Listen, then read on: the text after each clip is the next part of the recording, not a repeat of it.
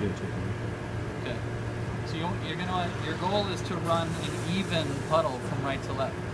And it's tricky because as you weld more and more, it's going to get hotter and hotter and start burning through.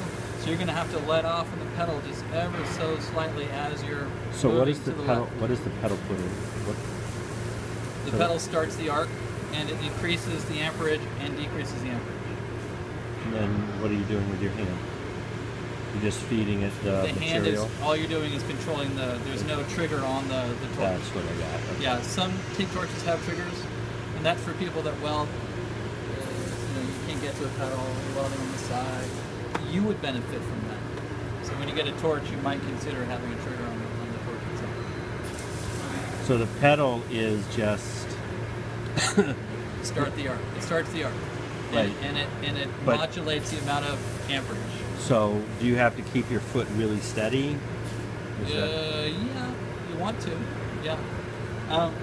You don't really have to push it all the way down all the time. There's a little bit of headroom built into it. Like you can push it down 80%, but you'll get a sense of how far to push it, how much to push it. Oh, so the pedal's not varying it, it's just on and off.